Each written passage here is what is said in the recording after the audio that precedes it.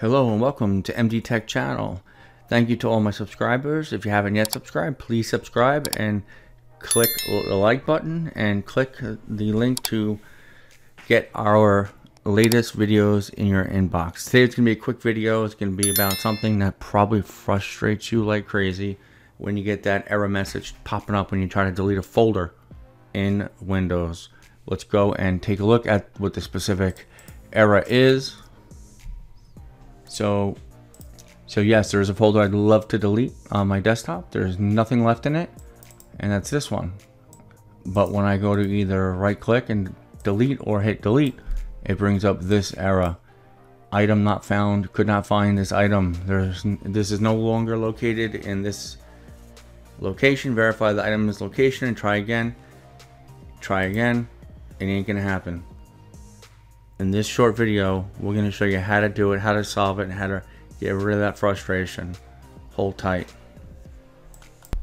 So like we said, we're trying to delete this folder here. So we need to first find the location of the folder. We'll go ahead here and double click on it.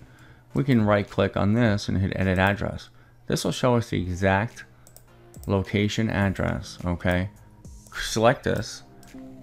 We're going to copy it so it's in our clipboard there. I'm not going to go down here.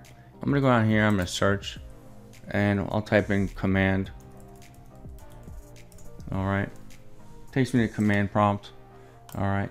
Now this is code that you'll be putting in. I've made it simple by making it available to me, but if you look on the screen above, you'll see what you have to type in order to delete this. Let's go here. Let's hit Control V and I'll paste it. And I will go ahead and hit enter. Are you sure? And let me hit yes. And I hit yes.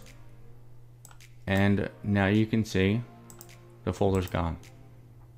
So that's how you quickly fix the problem with the error coming up. Could not find this item. There's no longer located. Verify the item's location and try again. Thank you for watching. Please subscribe. And please share and like. Thanks again.